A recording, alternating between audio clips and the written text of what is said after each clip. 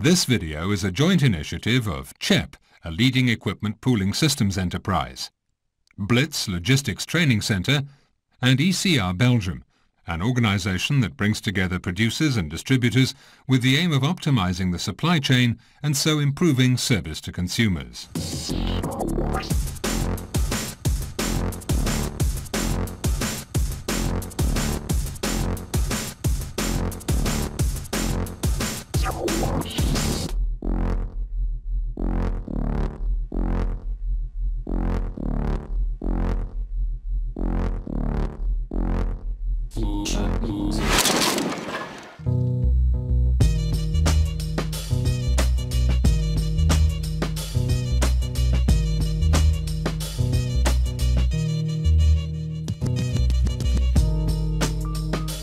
In your job, you handle pallets every day. In this film, you'll see how pallets become damaged and learn what you can do to help avoid the so-called pallet killers. Pallets may not seem important, but they are in fact a vital working tool. Never say, "Oh well, it's only a pallet."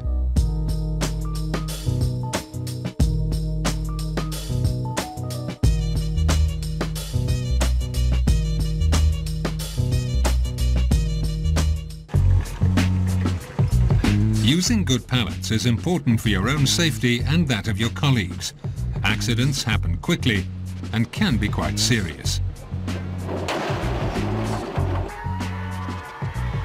The condition of the products is also affected by the quality of the pallets. Damaged pallets often become deformed and no longer fit the warehouse racks.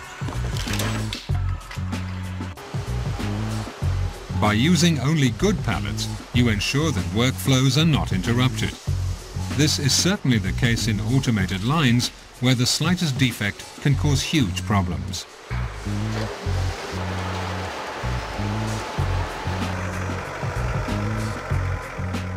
A strong pallet will cost your company on average 8 to 10 euro. So by reducing pallet damage, you're also controlling costs.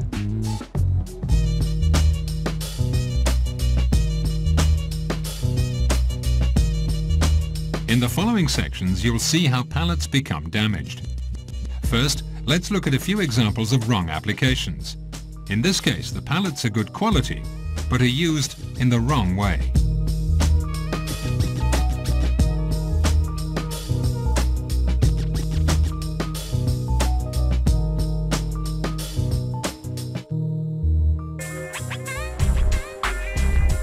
Avoid overloading pallets at one particular point. Pallets can bear heavy loads, but if you put all the weight on one point, they'll break. Always use a method of transport that suits the pallet. Don't handle a double-deck pallet with a pallet truck.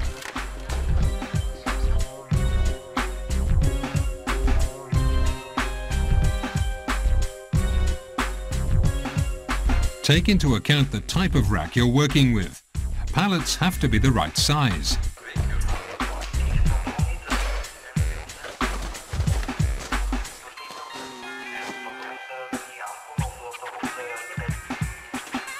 Make sure you have enough room for maneuver.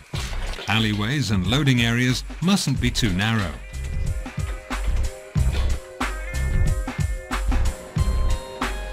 Disposable pallets are not designed to be used time and time again, and never overload them.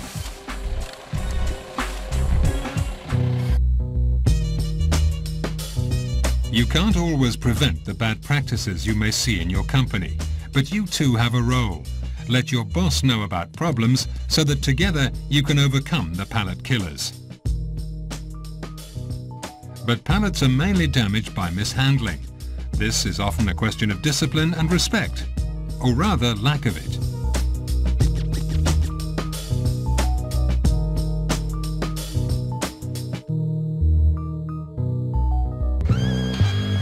Never let pallets fall. Don't handle them roughly or throw them around.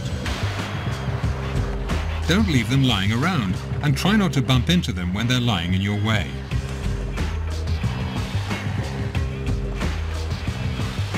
Don't drag them over the ground.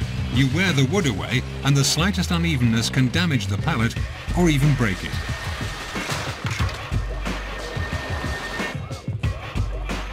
Avoid using them for things for which they're not designed. This can cause damage or even make them unusable.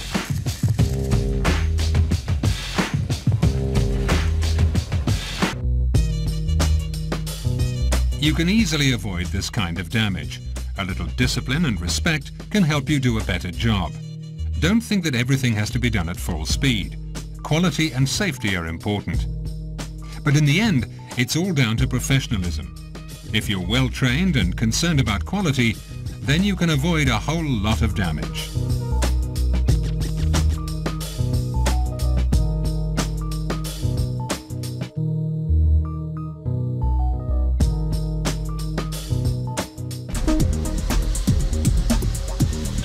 If you push the pallets with your forks to put them in the right position, you'll definitely have problems. Certainly if the load is too heavy or if the ground is uneven.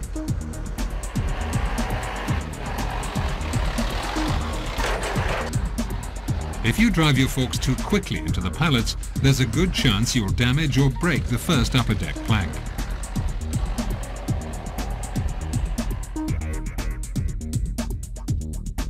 By not inserting the forks correctly, for example if they're tilted upwards or downwards, you can easily damage the pallet and the forks. The pallets will slide and fall between warehouse racks, or whole stacks can fall. When you pick up pallets, always make sure that the distance between the forks is not too small. The pallets can easily fall, especially when you turn a corner. The forks must also not be too wide apart. This pushes the blocks out and whole pallets can collapse.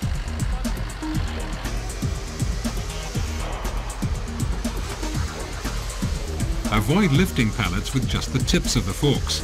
It results in overload on the first upper deck plank and strains the metal in the forks. If the forks are too short, or if you don't take the pallet deep enough, it begins to dance and can tip forwards. It's also possible that the forks are too long. In this case, you must make sure not to damage the load or pallets behind.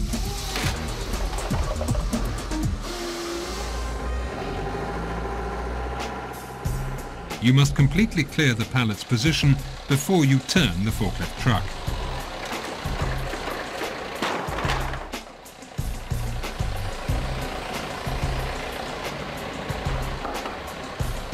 Center the pallet well before you insert the forks.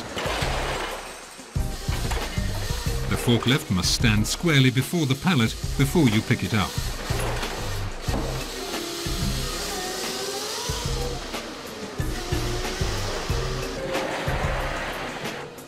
Remember to adapt the lift height before driving on or off slopes.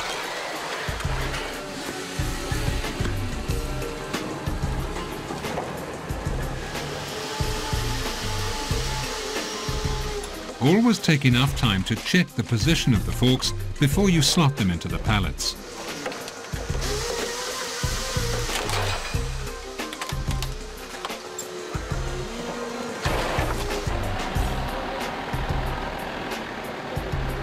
Before you put the pallet down, you must check that there are no pieces of stone or wood lying around and that the floor is even.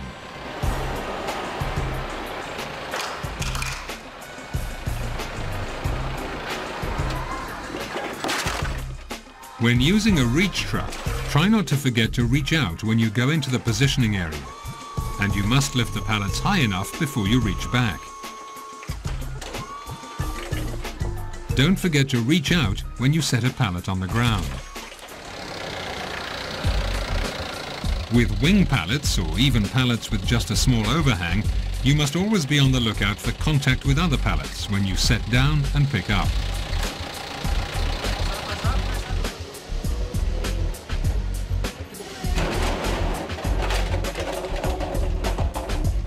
When you're working in confined areas, you must adapt your speed.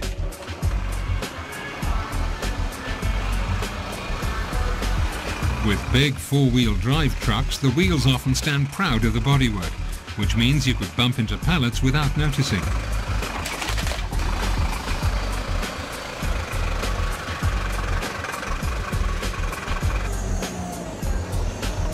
Use a pallet hook rather than the fork tips to line up pallets that are stacked on top of each other.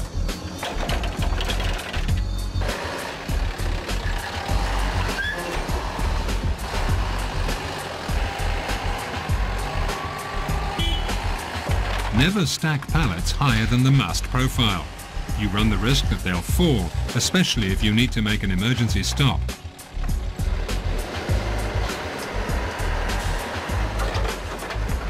Always drive carefully when you're carrying a load. Pallets can fall when you're driving forwards and must suddenly stop.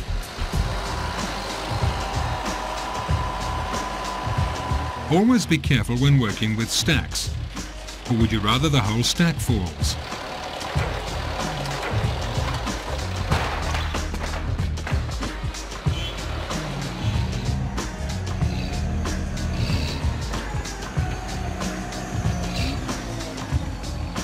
Do not mix different types of pallet.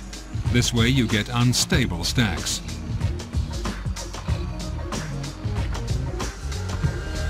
If you're using special appliances, please take account of the following.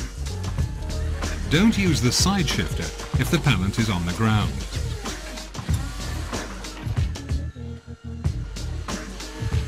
Don't use the fork width adjuster as a press.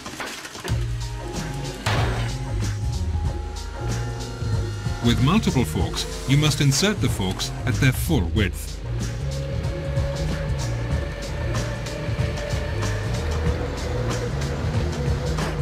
Never leave a space between the pallets with multiple forks.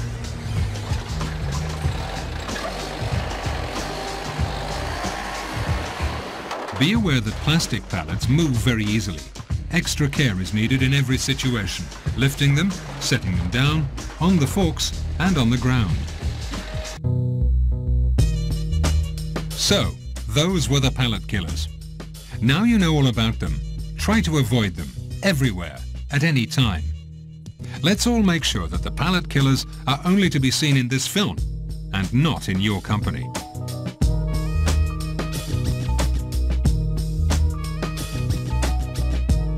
And finally, a few general safety tips.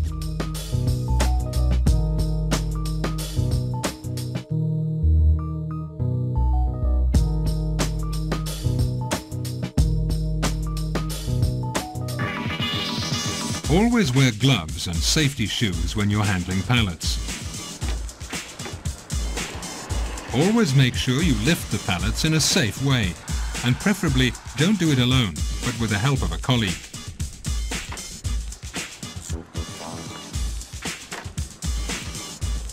Please don't set pallets on their side. They can tip over and injure someone. Never accept defective pallets from suppliers or transporters.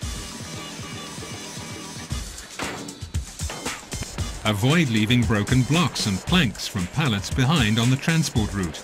This can be extremely dangerous. In the worst case, the truck can tip over, wheels can lock, and solid wheels could shear off. If damage occurs and you have to repair pallets, don't use ordinary nails, but screws or twisted nails, or even better, have them repaired by professionals. The best thing, of course, is not to let it get to this. Try not to be a pallet killer. Pallets are expensive and breakable. A professional is concerned with quality and safety, and you certainly are a professional.